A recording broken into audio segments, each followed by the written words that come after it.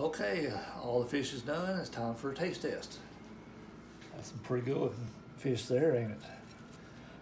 I've never really had bass before. This was kind of my first time. It looks good. It's good, white and flaky. So let's try it. So this homemade tartar sauce. Whew, it's breaking off on me.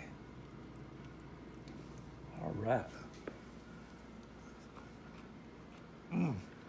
That's delicious. Very good. The homemade tartar sauce really gives it a lot of flavor.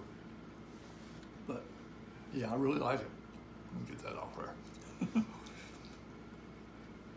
Yeah, y'all need to try some bass and homemade tartar sauce. It goes good together. Of course, make sure I always wash it down with some natural light. It's good stuff.